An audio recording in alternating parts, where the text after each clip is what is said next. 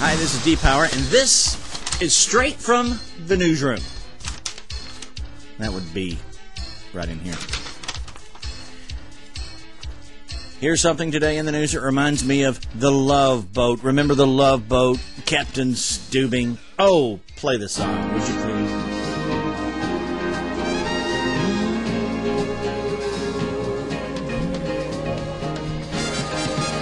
Oh, I love it.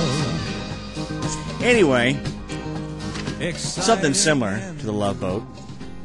A fire apparently started on one of the Love Boats by a cigarette. You've heard about it today, probably. Well, smoke spread throughout the entire cruise ship on the Caribbean early today, killing one American, however, injuring 11 other people and damaging about 150 cabins. Can somebody please get Gopher? The Star Princess was en route from Grand Cayman to Jamaica when the blaze started about 3 a.m.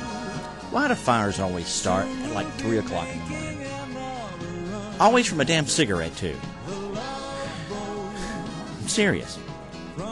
Richard Riffledge, 75 of Georgia, collapsed and died on deck after seeing the smoke and flames. Talk about scared to death. The victim's wife, however, was taken to a hospital in Montego Bay.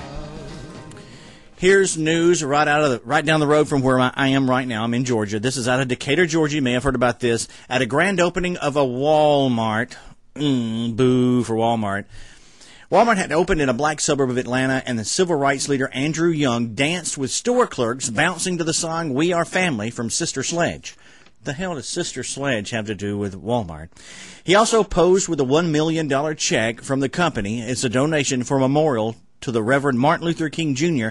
to build a national mall in Washington.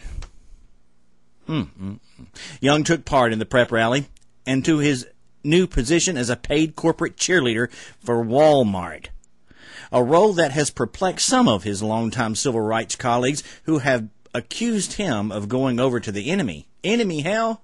He's working for Satan. Walmart is Satan. Hello? All right. Here's some information and some news out of Ritchie, Florida. Sheriff's deputies investigating 2 stabbings took a man into custody late this afternoon after more than a 3-hour standoff at his mobile home, where Nazi flags were displayed on the outside. Pasco County Sheriff's deputies called SWAT teams after trying to serve a search warrant at the trailer, which had been a site of neo-Nazi activity in the past. Neo-Nazis operating out of a trailer. Who would have thought? Geez, people, you didn't need to call the SWAT team. Just get someone from the Weather Channel to down there, knock on the door, and tell them there's a tornado headed that way. They'd have been out like that. Speaking of weather, young Hurricane Katrina refugees living now in Texas scored considerably worse on a statewide standardized exam than Texas children, and thousands of them could be held back in that grade. Teachers and state officials blame the low scores on New Orleans' poor school system and the trauma of being abruptly uprooted from their homes. No, not really. And possibly that some of them were put in the wrong grade after arriving in Texas with no records. Imagine being classified dumber than a Texan. Imagine being able to speak worse than our President, George W. Bush. That's sad. And that's the news. I'm depower, and we'll see you on the radio. Crazy news.